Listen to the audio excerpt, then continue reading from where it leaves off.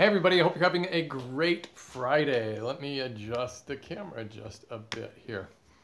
I hope some of you have had a chance to watch today's video. I did another basics video. I mentioned it last week. I was thinking about doing this about kind of the basic types of saw cuts there are, because when I got to thinking about it, there aren't that many. There's really 5, so the video is like top 5 basic cuts, but really it's kind of the only basic cuts there are.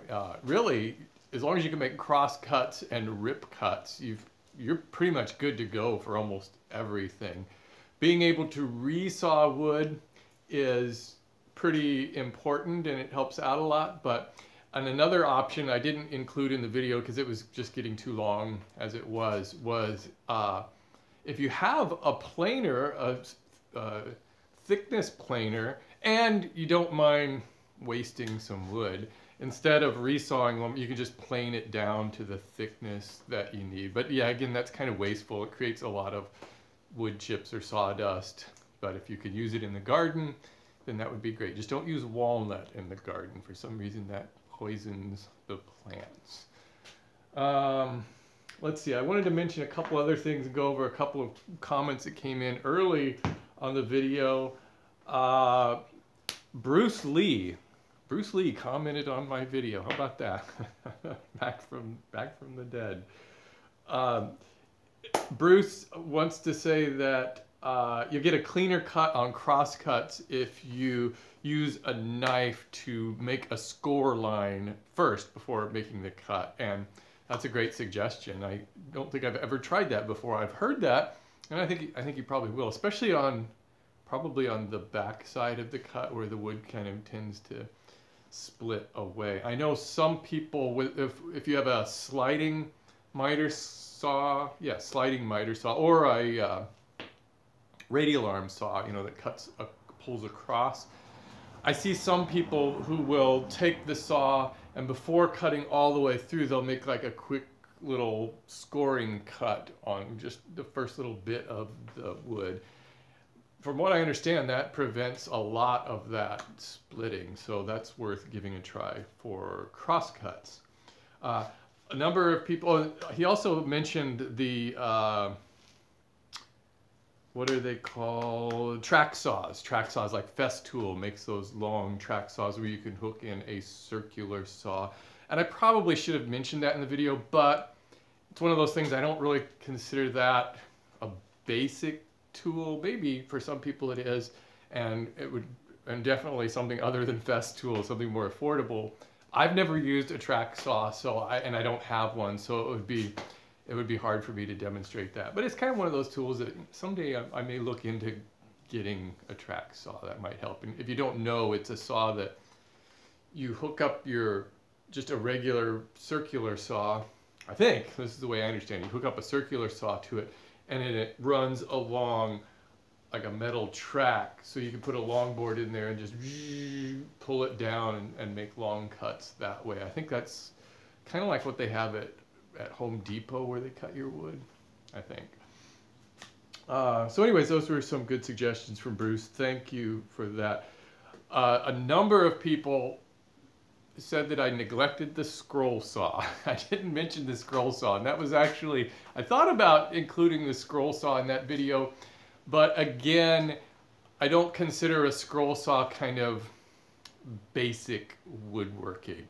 And it's also a scroll saw, even it is a woodworking tool, but it's not really a woodworking tool because it's so specialized in my mind that it's really for decorative projects and for especially thin wood to cut complex curves and shapes, and I think it's more of an artistic tool than a tool used for building things. You know what I mean? At least that's the way I kind of look at a scroll saw. And kind of a lathe to me is kind of the same way. It's much more of an artistic tool than a practical, although a lathe you can make table legs and those sort of things, so I don't know. But anyways, that's why I didn't include the scroll saw, just because I don't think it's really practical for making curved cuts in most things. But I'll have to, one of these days I'm gonna just, I'm gonna have to just make a video on the scroll saw one of these days. But I think I should get a new scroll saw before I do that. My old scroll saw is really, it's real frustrating to use that thing, especially to change the blade in it, because you gotta push down this thing and hold this other thing down, and then use an Allen wrench and a screwdriver, and it's just really a pain. But that's getting a little sidetracked there. Another thing I wanted to mention, and this is another thing I wanted to include in the video, but I didn't, was to show you this. Another way to resaw wood, to cut it in half if you don't have a bandsaw. And I mentioned in the video, I know a lot of you probably haven't seen the video yet because I just posted it an hour ago, but I mentioned in the video that resawing lumber on a table saw is kind of scary and it's kind of dangerous. It's probably I think one of the more dangerous kind of cuts you can do on a table saw, just because there's so much wood riding on just this small surface here, so it's possible to wobble, and so you really need to keep it pressed against the fence, and you need to have some way of pressing down and against the wood as you run it through the saw. My suggestion was to only cut halfway through the wood and then halfway through flip it around, then go halfway through the other side. And it also takes a lot of stress off the saw, because if your saw, I don't even think my saw blade will cut through that high at once, even if I raise it all the way up. But man, anytime I raise that blade all the way up, it's just scary looking. It's like, wow, that is a lot of blades spinning. But when I've cut through, and it's probably just my saw because maybe it's just not the most powerful saw, but when you cut through that much wood at once on a table saw, it could just really bog it down. I know on my saw it'll just, and then it just flips that little breaker switch in there almost every time. So I think you need a more industrial kind of saw. But anyways, this was another technique, and I have used this technique and it works out pretty good.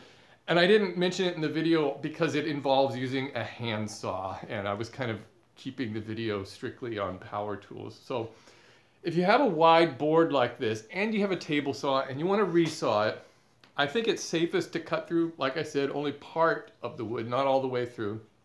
So cut through this part, flip it around, cut through that part, and then take a hand saw and cut straight down. And these two slots will keep the hand saw going straight, so you won't tip. And it's really a good method. It works out really well, and you only have that little bit to cut through, so it's not like you're having to resaw the entire width of the board. If you have a table saw and a bandsaw, it's also a good technique. I've used this too. It's also a good technique to do this, to cut maybe not that deep, just cut a little slot here and a little slot there. Then when you resaw this on a bandsaw, the blade kind of tracks in those two slots and it keeps it running straight and square. So those were a couple of the techniques that I didn't mention in the video, but I thought were worth mentioning again. Let's see if there was any more comments I wanted to get to. I think that was over the... Ivan suggested that I need to lower the blade guard on my, the upper blade guard on my bandsaw to just above the surface of the work, and that will help keep the blade tracking correctly. And that's also a good suggestion. I'm really lazy when it comes to my bandsaw, and I just like leave everything set up there and I never adjust it, and it's probably why it's not running so well. And if there's ever going to be my next kind of big tool purchase, it's going to be the bandsaw, and it's probably going to happen soon because it's making weird wobbly noises, and it's getting loud, and it's not tracking correctly. It's just old, and I'm really bad with tool maintenance. So I hate to do it. I hate to have to buy a new tool because I've really been lucky. I haven't had to buy a major power tool in many years. I've had to buy little handheld tools, maybe a new jigsaw or something, but as far as a major tool, I haven't had to buy one. I'm pretty lucky. And let's see. Hey, Stanley's here. Hey, Stan. Stan Purse lives nearby me. He just asked what kind of bandsaw am I looking at, and I'm not really sure yet, but I want to. The only thing I know, I don't really know brands on them. I'll have to do some research on that, but I'm looking for a 14-inch bandsaw. I think a 14-inch bandsaw is a good size because it's affordable. A 16-inch bandsaw, the price just goes way up. Although on a 16-inch bandsaw, you can do really nice cuts with them, but I don't want to spend a couple $1,000s on a bandsaw.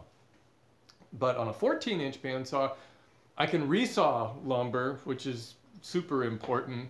And it's got enough power to do that. And it's got enough power to do, well, anything, any kind of curve cuts. And the extra size helps.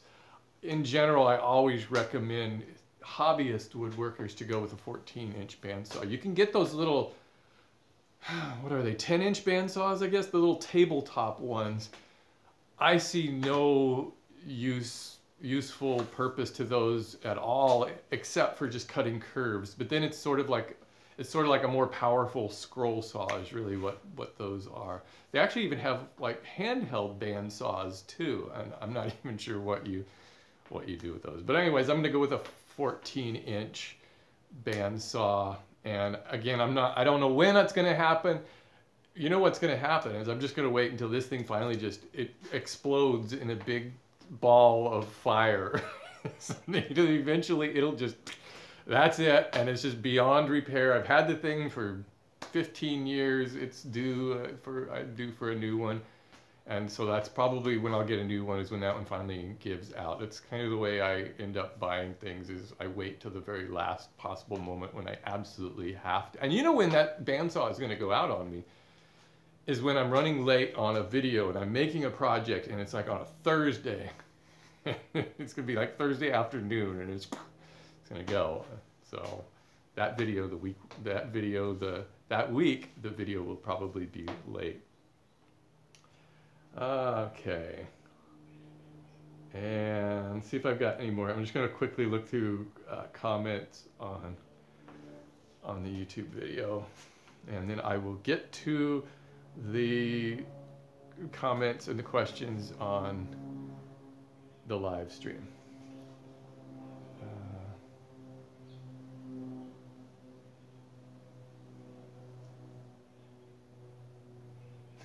Somebody commented that they liked my intro. Well, that's good.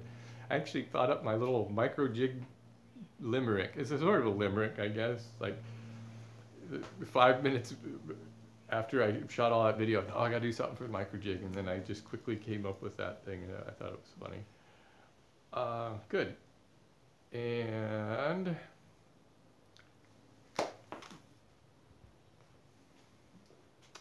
okay.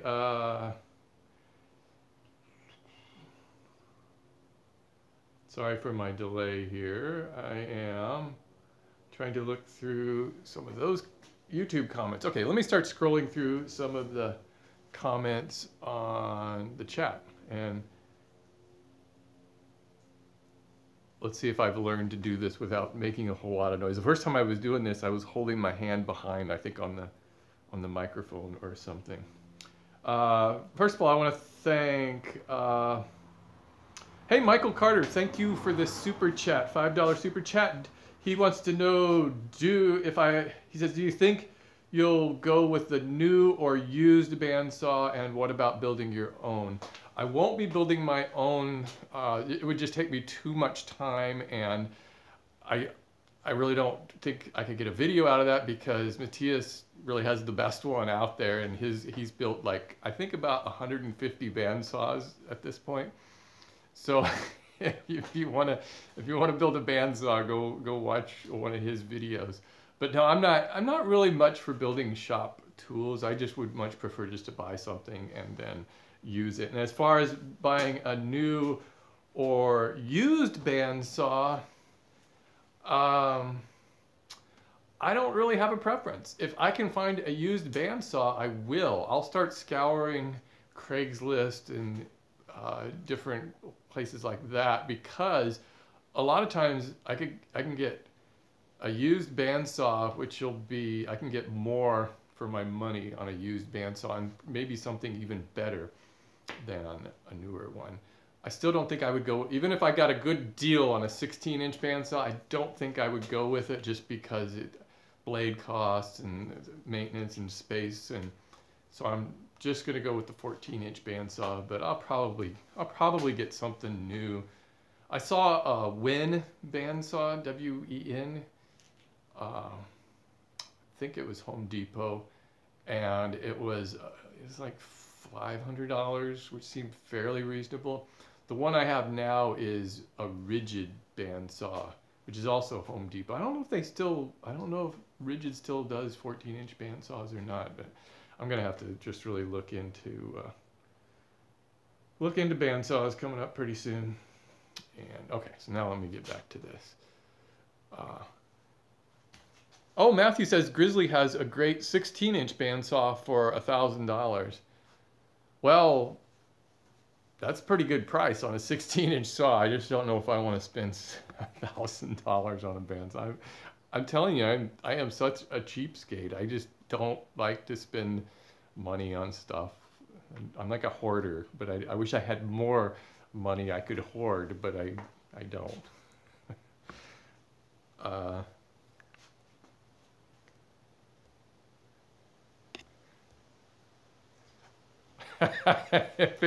I'm not sure what this is. I'm just kind of randomly scrolling through comments because I'm trying to catch up. But Chris said, if it goes while filming, maybe we'll see Steve drop his first on-air F-bomb. I don't know what that's referring to, but I think that's funny.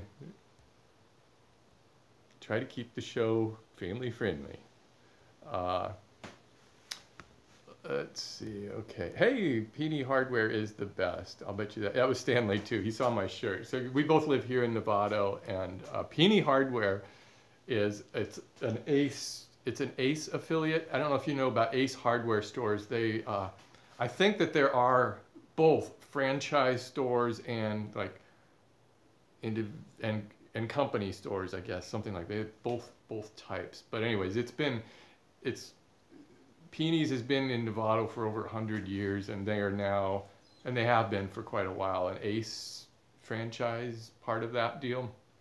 So it's really cool because you get the Ace branding and you get, you know, all those sales and everything, but Peony's gets to keep its own identity and its own feel and everything, which is really cool because there's really nothing better than having a hometown hardware store where I'm telling you, the guys that work at Peony's can answer any question I have about anything. You know, I need to fix a drain or some plumbing problem, and they got a plumbing guy there that just, and the people who work there have been there forever. I mean, for at least 20 years or longer. The same people work there. They just love working there, and so they can answer every question I have. So it's, you know, it's amazing going there. You pay a little extra, but you definitely get that kind of service that you can't get at the big box stores.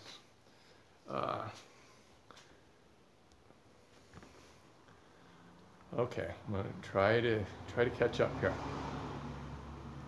I'm really sorry I can't get to everybody's comment and question on the chat. I wish there was a better way that I could organize this. They just kind of come through fast and furious. Let's see. Okay, Bert says he bought a 14-inch Craftsman bandsaw. It has an odd-sized blade. I have to special order them. Really?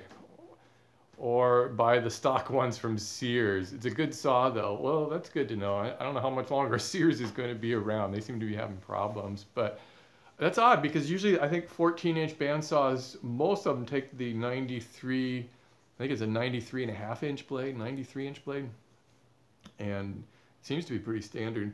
But Sears Craftsman Tools is like that. They have some odd things. I know their table saw they were selling for a long time. I used to get this question a lot. I don't get it anymore, so maybe they don't do that. But the miter slots in them were weird. You couldn't put regular, you had to only buy their miter gauge and other accessories because it had like I don't even know if it was like a T slot, but it was some sort of weird configuration that you had to use. I don't know, maybe that's why Sears is struggling. Okay. looking through some more comments.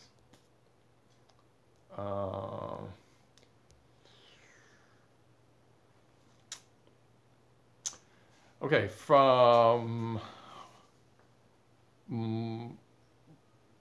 Martinez Augustinus. That's a great name. Hey Steve, when I make a rip cut, the piece I'm cutting presses on the blade and stops it and burns it. Is that my fence not square to the blade? It's probably two things. If you're running a saw, ripping a piece of wood through your table saw, you know, like this.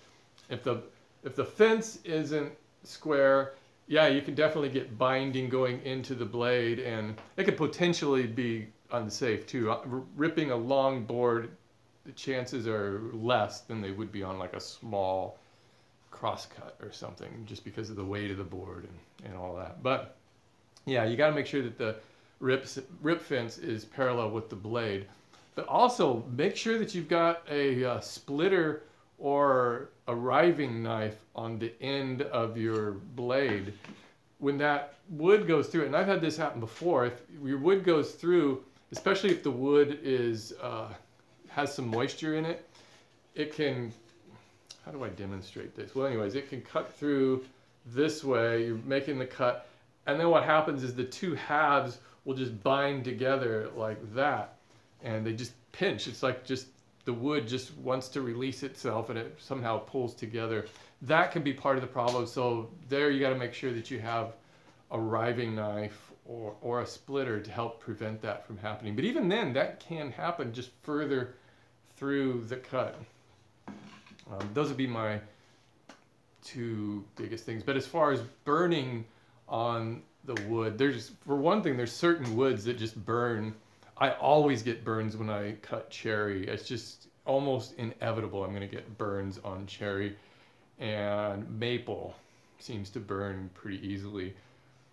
But it's just, I don't know, I just live with it and sand off the burns wherever I can. And it helps to have sharp blades. You know, I'm kind of bad about that. I tend to use blades forever until I just, it's weird because I never really know when a blade is, when I'm done with a blade until I put on a brand new blade and I think, wow, this is what cutting wood should be like. It goes through so smooth, but they get dull so slowly that you kind of just don't even notice that they're getting dull. And so you start to just kind of compensate for it.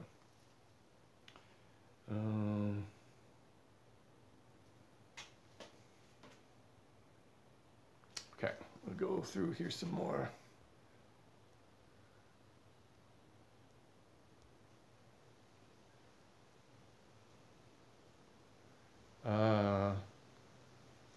Larry wants to know what time it is here. I don't know. Google? No, it's a little afternoon. After 12 o'clock. That means tonight is movie night. Friday night is movie night. We're going to go see The Mummy.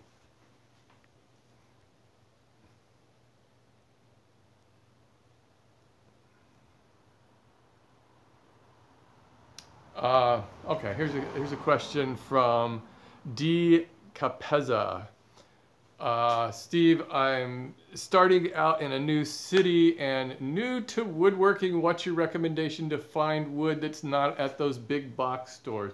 First of all, don't avoid big box stores just because they have a bad reputation for lumber, because you can get pretty good lumber. Most of my lumber I get is at the big box stores, Home Depot specifically, just because it's the closest one near me. I don't have a Lowe's nearby. So I'll get lumber at Home Depot, but I was going to look for some examples, but I'm kind of clearing out some of my lumber. You got to be careful buying it for two reasons. First, you got to spend time going through those bins and making sure that the wood is straight, not warped, and just looks good. And secondly, that it's not really wet. I've had some wood there that is, you can just feel it, or it's really heavy and you can just tell, wow, this still has a lot of moisture in it. And wow, there's just nothing but trouble if you try making a project with wet lumber. So, and my Home Depot, the one in San Rafael, actually has a pretty good selection of hardwoods. They sell walnut, cherry, maple, mahogany, oak, poplar, alder, I think.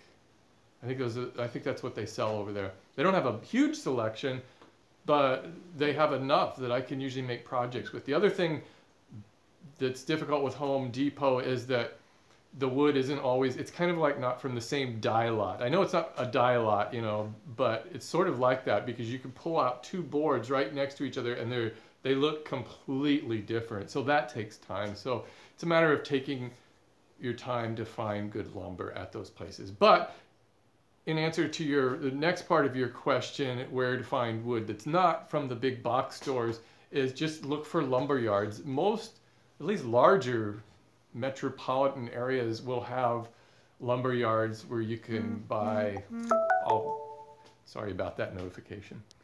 Where you can buy all kinds of wood, including hardwood.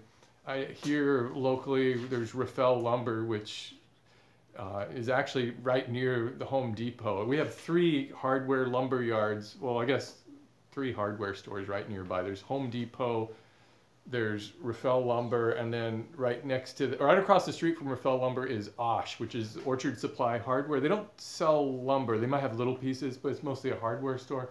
So it's kind of funny how they all group together, kind of like car dealerships all tend to find each other that way. But if you can find a lumber yard, I mean, just Google lumber yards in your area and see how far you have to go. If you have a project that you know how much wood you need and what you want to get, if it's going to be a nice project, you're going to build, you know, a desk or a table or something, and you want to use walnut or something special, it's worth driving to get decent lumber, definitely. But it's expensive. I don't know. Lumber just is one of those things that never gets any cheaper. That's for sure. And if you like hardwood, go with oak. At least here in America, and I can't even say all of America. Maybe it's just a West Coast thing. But oak is kind of like poor man's pine or something. I don't know if I said that right, but it's like the least expensive hardwood you can buy. It's actually pretty affordable. It looks pretty nice, and it's not too hard to work with.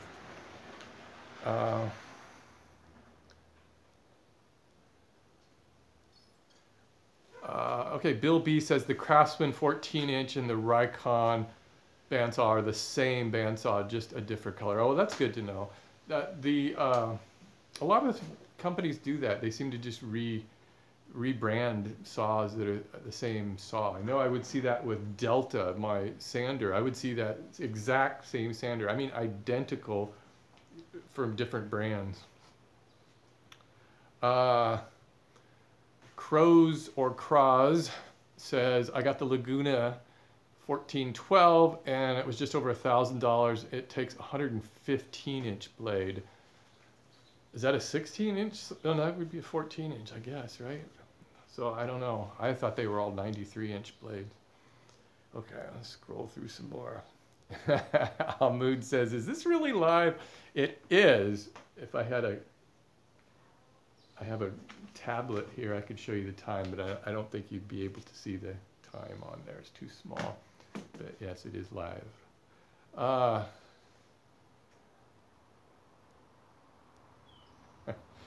Some of your comments are funny. I like reading all of your comments. Okay.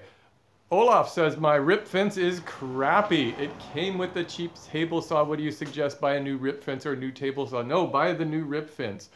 In fact, I think that a good rip fence is the most important part about a table saw. And my theory is that the low-end, inexpensive table saws are inexpensive because of mainly their rip fence. And they usually have this weird clip-on rip fence that just never seems to keep itself square. So definitely, I think it's worth just spending the money to buy a decent rip fence that'll work well with your saw. Because the saw is probably fine. You know, most even smaller saws, I think they work fine for at least most of what I do. I'm not running through huge chunks of wood where I need a lot of power. So just even a little tabletop table saw seems to do fine. But yeah, get a decent rip fence. Sometimes people ask me if you can make a rip fence for a table saw, and I think you could. Again, that's probably something Matthias Wandel would do, but that's way beyond my wheelhouse, and I would never actually recommend somebody doing that because it's just too much room for error and danger, and it just seems scary to me because you got to keep that thing really straight and square. You make a rip fence for router table or a fence for a drill press. Those are easy because they don't have to be aligned with anything. Lots of comments coming in about the bandsaws. Oh, here's James. James Dunn says he picked up a really nice, almost new rigid 14-inch on Craigslist for 180 bucks. See, that's the kind of deal I want right there. Like 180 bucks for a 14-inch, fairly new bandsaw. I'm down for that. And you said you could put a riser on it for another 100 bucks. The blades are only $1 more than the 14-inch size blades. Oh, that's great. Great to know. Thank you for that information. That's probably what I'll end up doing. I'm going to keep looking on Craigslist.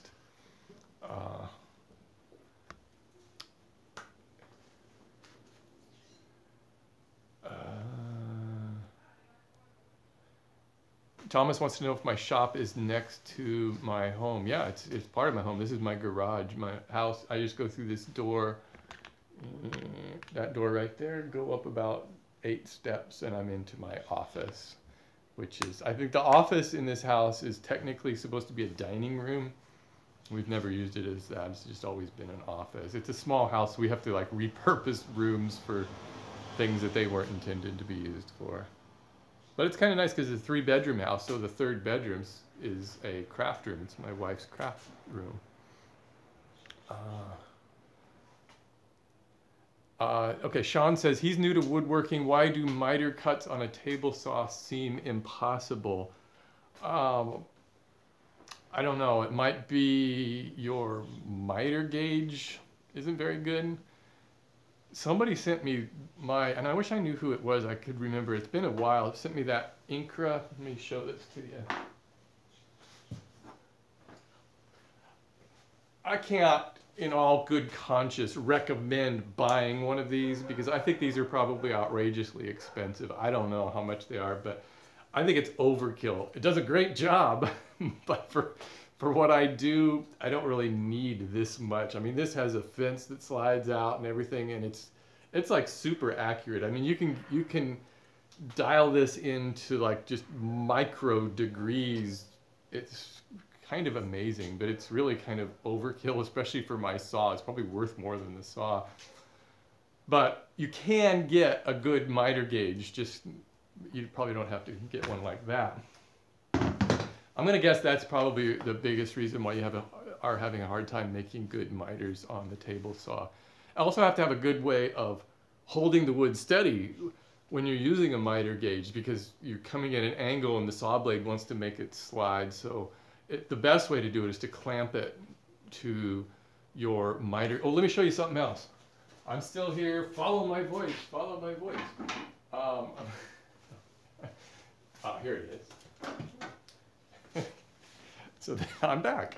This is the miter gauge that came with the saw. This was actually a pretty decent miter gauge. It's got some weight to it. It runs smoothly. I recommend adding a fence. Just put a board on there, screw a board to it, just so you have the little extra space, because this little bit here is usually it's not enough, and especially when you go to make the, like a 45 degree cut, it can really be hard because this ends up being too far away from the blade. So add an extension on there. That's what I've got for making miters on a table saw. For a long time, I only made miter cuts using my miter saw because it was just so easy to do. But I was having problems getting them to be perfect, and at least what I consider perfect enough, especially on 45-degree ones. And I know I could probably fuss with it and tweak it to get that. But once I started making miter cuts on my table saw, I realized I can get a lot better, a lot more accurate cuts. And it may be me. It may just be because of that stupid expensive Incra miter gauge that lets me do that. But I don't know anymore. It just seems like I'm using the table saw for almost everything, and I'm hardly using the miter saw. I occasionally use the band saw, mainly just for curves, and I think I would use the band saw more if I had a band saw that I could rely on more. Well, that's kind of what I've been, my woodworking is kind of, it shifts from year to year, and I can kind of see myself evolving and using different tools differently, and right now it's really kind of all about the table saw. And hey Ben, thank you for the super chat. Ben says, excuse me, my voice is getting froggy. I actually have water here too.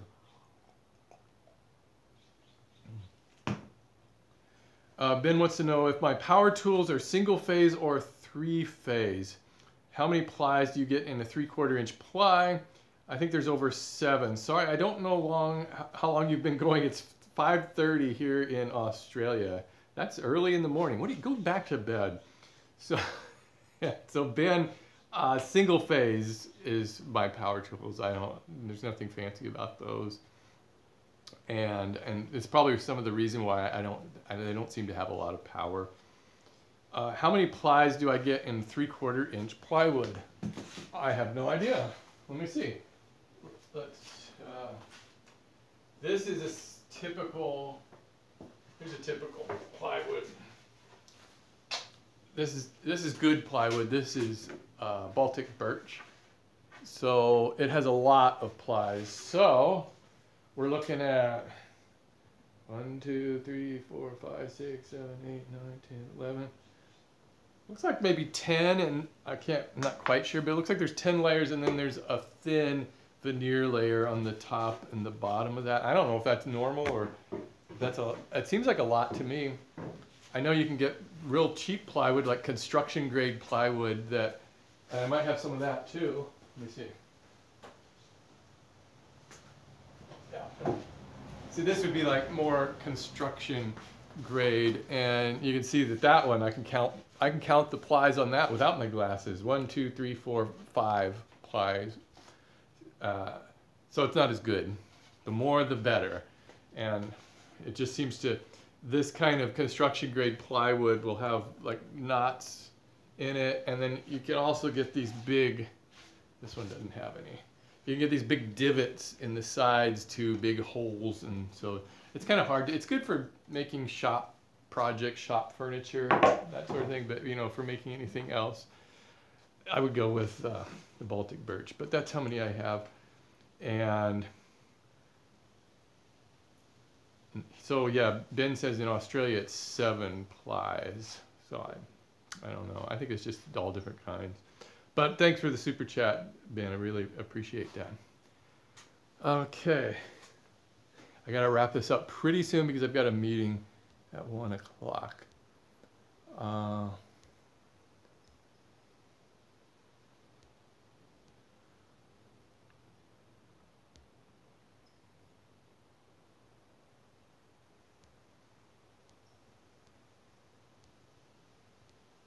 Hey, there's Tom from the Homecraft Chronicles. Plumbing? Ask me.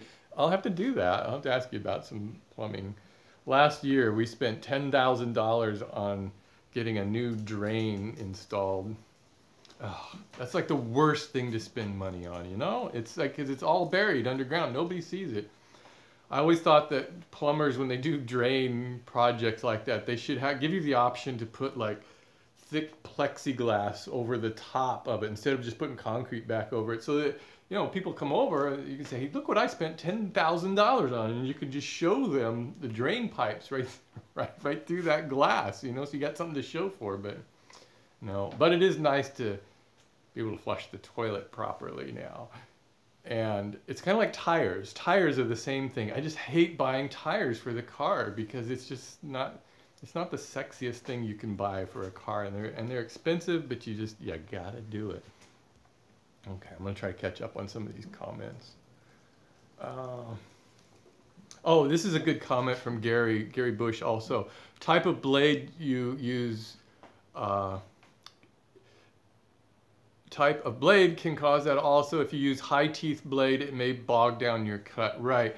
I was probably referring to my table saw, but that's also true with the bandsaw. When you're resawing wood, you really should use as few teeth per inch as possible. I think you can get like 2 or 3 teeth per inch saws. So in other words, it's just one big tooth with a huge gullet in there, so that when it cuts through the wood, the sawdust in there gets thrown out. With fine teeth, it all just gets clogged up in there, and it's just hard to saw lumber that way.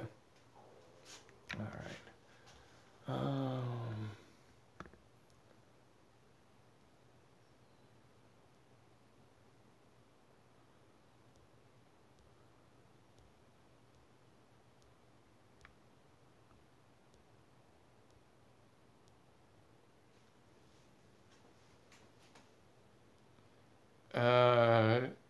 Seema99 says, "Hi Steve, how can you assure that the fence is completely parallel with the blade on a table saw?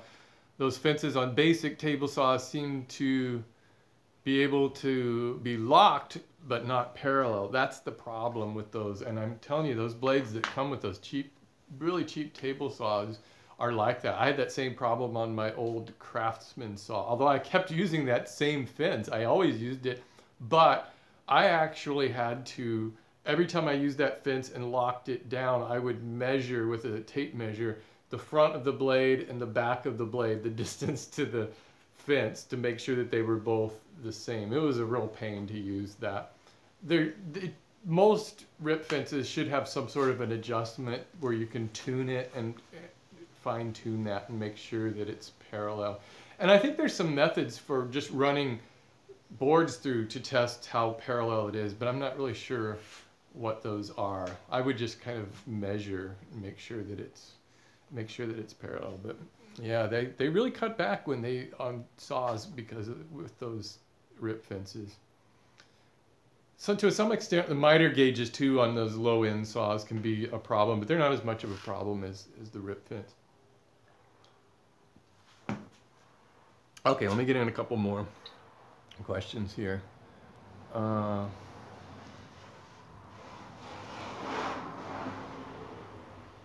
The car going down the street sounded like it was about to fall apart.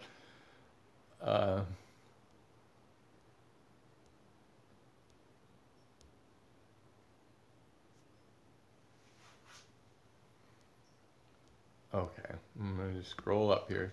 Sorry everybody for not being able to get to your questions.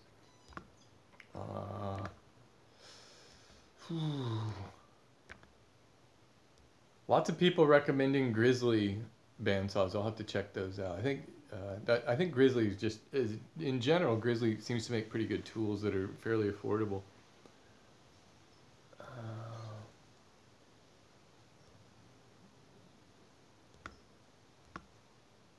And scrolling. I'm trying to catch up here. Okay.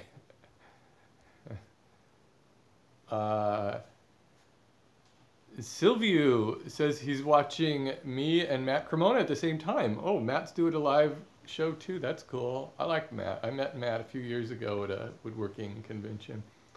And he's just like he is. You see him on his videos. That's exactly the way he is in person. He just is. It's like he's always laughing.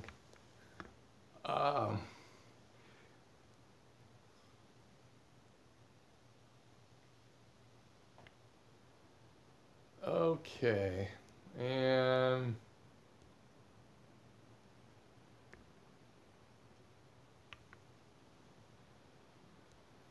okay, Larry wants to know, I think I might have answered a question similar to this last week. Have I ever cut myself using a saw? Did I learn anything from it?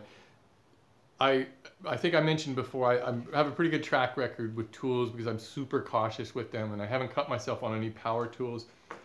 Most of my injuries have been on sanders because I get my fingers too close and I'll scrape my knuckles on them because I think it's the safest tool, and that's annoying. I haven't had any but I was thinking about that last time and I forgot one time One of the worst cuts I got was on this. This is a flush trim saw. You've probably seen me use it for cutting off dowel pins. And like an idiot, I had my hand on, and I was cutting this way until it went through the dowel and went right into my finger, and it just left a nice cut there, and it bled like crazy because this is so sharp.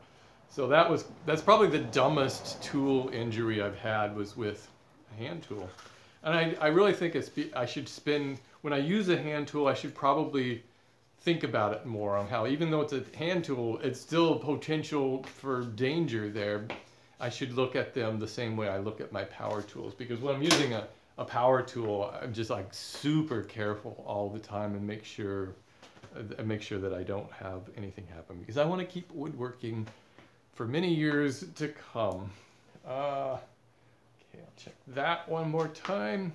And you guys, I got to get rolling here. I wanted to mention that in a couple of weeks, I'm going to be doing a live. Next week, I'm going to be out of town.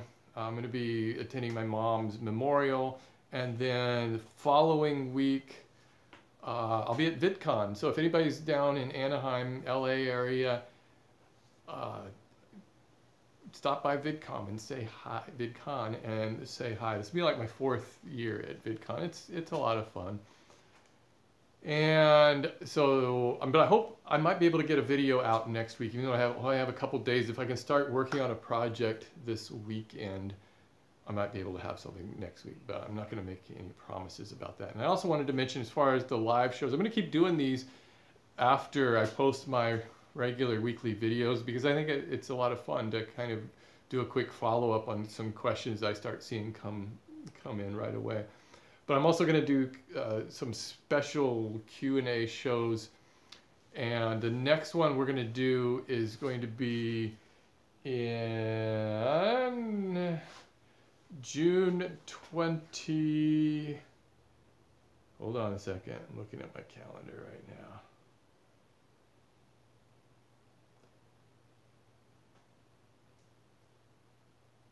This just really makes for some great live video, huh? Just me staring at this.